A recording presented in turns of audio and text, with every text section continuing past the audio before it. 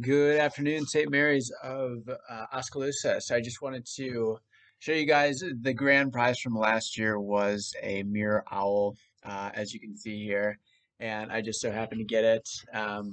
It was awesome because I was actually eyeballing it, and I was like, well, if nobody takes it, I'll grab it. And then I think Bob Weiss won it, but then he ended up giving it to me, so that's cool. And then I got him here to keep me company on a lonely Friday afternoon. So I just wanted to show you guys that just something that we're doing once a year or we have been doing it once a year is the Sweet Sunday Social.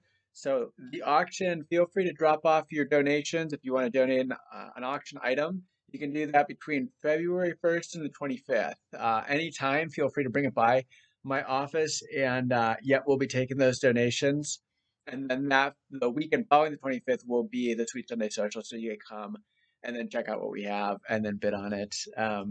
The owl will not be up for grabs. It's hard to part ways, or it would be hard to part ways. So we will keep it here. But I just wanted to make that mention. If you got something awesome and you want to, help the parish, that would be super. That would be super helpful.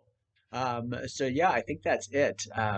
Something did uh, something did come up this last week that I thought was cool, and it wasn't like anything spectacular, but it was just like a really profound experience. I thought I'd share with you. I'm not tooting my own horn here, but it was just one of those moments that pays to be a Christian. There's a lot of moments that don't pay, and you're just like, what am I doing here? But this one was really awesome. And I just want to share my joy, I think, with the parish. And I think it came, part of it was from, well, anyways, but I was downtown. So on Mondays, I like to go downtown just to do like a little retreat or go to Des Moines, just to do a retreat. And I've been bumping into a homeless guy that sits on the corner of the church and just kind of he's out there, he's asking for money and stuff. And I typically will go to the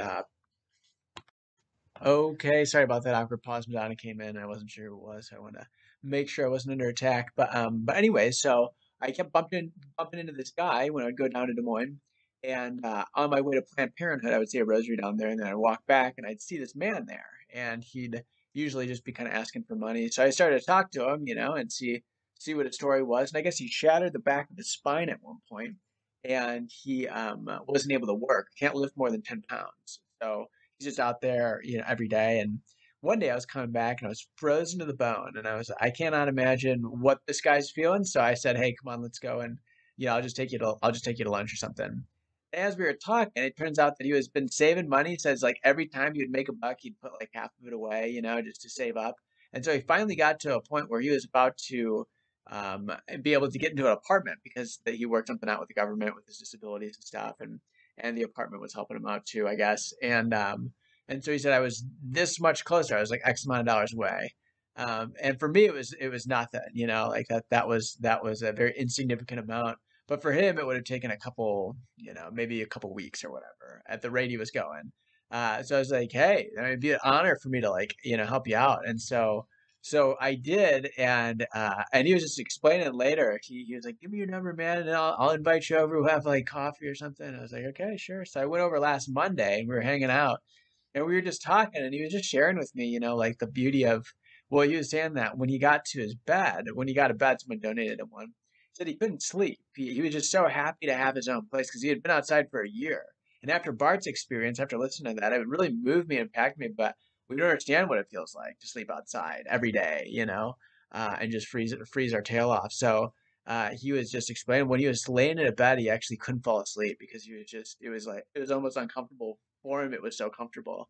So just like a beautiful story. And for me, that was just a moment in my life where, there's a lot of moments where it doesn't pay to be a Christian and you're like, oh, why am I doing this? But there's those moments that's like, wow, imagine the good that we're going to see, when we look back at our lives and, the little actions that, we just kind of make little sacrifices.